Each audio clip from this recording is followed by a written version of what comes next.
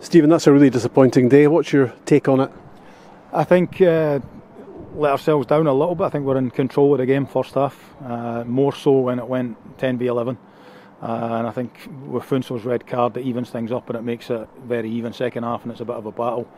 I still think we're in control, but we give the ball away really cheap on the halfway line, corner kick, which we then don't defend, and that happens in this type of atmosphere, in this type of game. You lose, and it's again, you keep saying it's a learning curve, but it keeps happening, and there's a softness about a lot of individuals in there.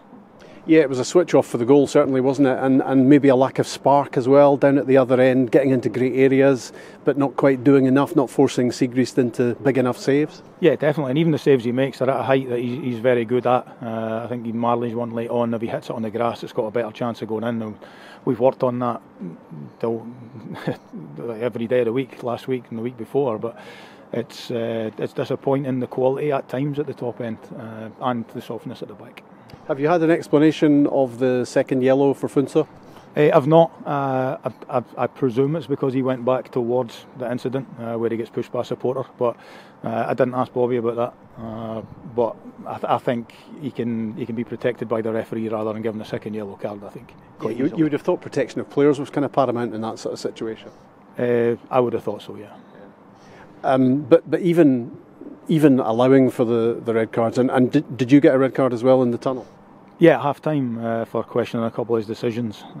So he decided I was questioning his integrity, which I never do, which you can't. But questioning his quality, but not his integrity. Yeah, so you reckon the approach was, I mean, you were speaking to him perfectly politely and just looking for a couple of answers, and he decided to red card you for that? I don't want to say too much because I'll have to defend myself, I'm sure, but I was talking to another member of staff not to talk to him. And the thing I said to our member of staff, he'd take it as I was questioning his integrity, which I wasn't. But he was, well, yeah, that's it, that's fine. Into the second half, 10 against 10, and is your feeling that Aberdeen just didn't do enough to actually, it was a tight encounter, it wasn't a pretty game, you just wanted to get the goal and get out of here, and that's what they managed to do? Yeah, pretty much. I think, I would say we had the bulk of the play, but I don't think we did enough to score the goal. We in general play, for me, we didn't do enough to lose a goal either. But again, give the ball away really cheap on the halfway line, really cheap. It's inexcusable. And then the defending of the corner kicks inexcusable as well. So those two incidents, Dundee United didn't do that, and we did. So they end up winning. Defenders are dropping like flies. How's Jack McKenzie? I hope he's okay. He's obviously sore enough to have to come off at half time, which was a disappointment because we're obviously bare bones at the back anyway with Bates's illness. But hopefully he'll be back for next week. I think Jack's a bit of a warrior, so I think he'll be back next week as well because of the way that he is and even the way he managed to get himself out there today. Any chance of getting anyone else back?